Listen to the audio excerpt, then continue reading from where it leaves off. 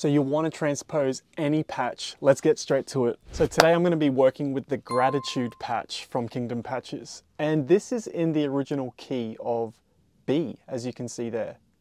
But let's say I want to take that down to the key of A. Let's try it like this. Now I've headed to the Layer Editor tab, as you can see over here. So Channel Library, Attributes, Layer Editor. Now in this window, we'll be able to see each layer and you can see the unique colors that correspond. Now, I want to go to the key of A. It's too high for my singer. So what I want to do is drag.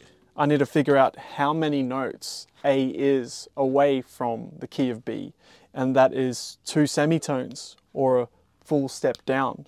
So I'm going to drag this to 2 steps down.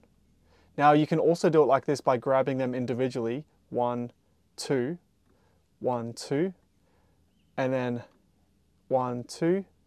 You can get tedious with it, but it really isn't that hard, okay? If you know how to count and do math, you're fine. What we want to do now is change the chord triggers. Just like we changed the layers, we must also do the same within the chord trigger plugin. So we're going to go down 1, 2 steps.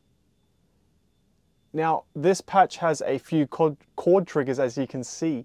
So we're going to do that to all of our chord triggers. I will fast forward this for your sake. Yep, down 2, down 2, down 2.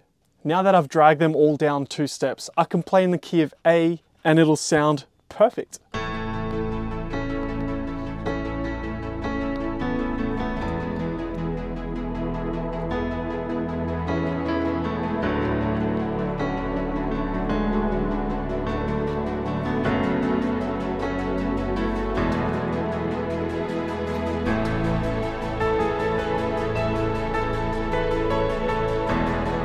That simple.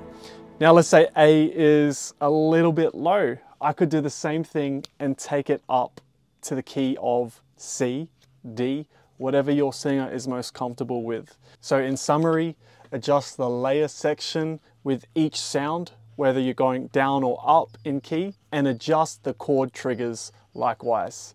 Have fun, guys.